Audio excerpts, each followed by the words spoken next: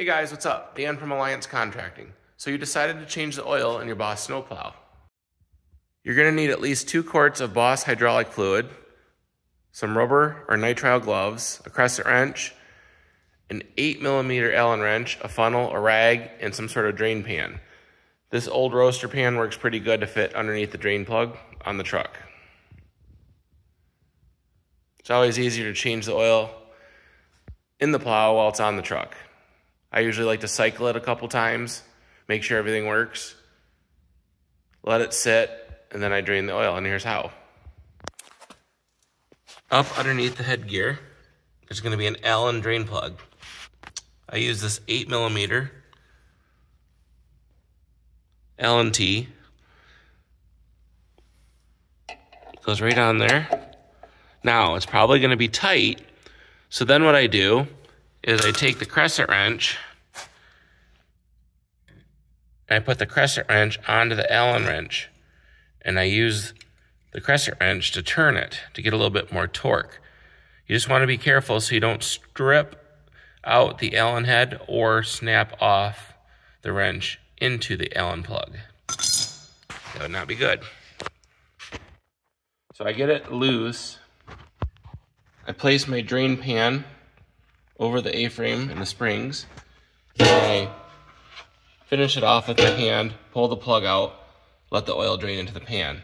I've already drained the oil, so I'm not going to show you the oil coming out. Once the oil is drained, you're going to screw that plug back in, and then you're going to want to take your Allen wrench and make sure it's good and tight, but don't over tighten it. Now, some plows come with a plastic elbow here. This is your filler port into the hydraulic tank. I always take off the plastic ones and replace them with this brass elbow, because there's nothing worse than breaking off the plastic elbow in the cold Michigan weather, and then you lose your hydraulic fluid and you risk getting moisture in your hydraulic system and contaminating it. So while the oil's out, now is the time to replace this elbow, because when we fill it, as you can see, you want to fill it up till you see oil in the elbow. You're probably going to need your crescent wrench to loosen this plastic cap off the elbow. It gets tight over the season. Usually I change the oil in these plows every fall, right before plowing season starts. Go ahead and stick your funnel in there. This one stays in by itself. You push it in with a little bit of force. Then you want to just slowly, and I emphasize slowly, because it's going to burp the air out, pour your hydraulic fluid in. Underneath the headgear cover on the hydraulic tank, there is a breather cap that lets the air out. And it's important that that breather cap remains intact.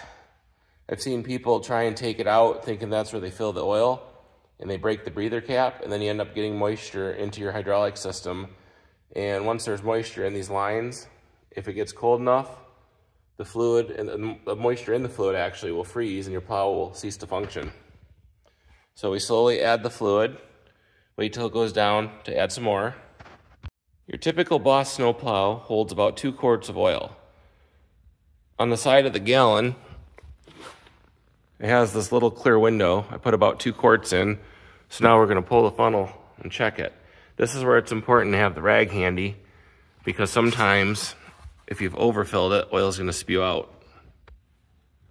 So I'm pretty happy. I can just see oil on the bottom of that elbow, which according to this sticker means it's full. If you overfill this, after you use the plow a couple times through a couple cycles, that breather cap inside the headgear here will overflow oil, and you'll see red fluid dripping from the bottom of your plow. So if you overfill it, it's not a huge deal, but it could make a little bit of a mess for you. So now we're going to screw this cap back on and make sure you don't cross thread it. So I hand tighten it. Then just give it a little torque with the wrench, not too much, not to over tighten it. Just want to make sure it's snug so moisture doesn't get in there.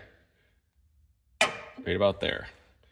All right, that's a quick tutorial on how to change the fluid in your Boss snowplow. Any one of these RT3 plows, they pretty much use the same pump and tank and fluid, and they all hold about 2 quarts. They all have the same drain plug on the bottom, and they have that elbow. Again, I recommend replacing it with the brass elbow there. So hopefully this helps you. Have a safe plowing season. Thanks for watching.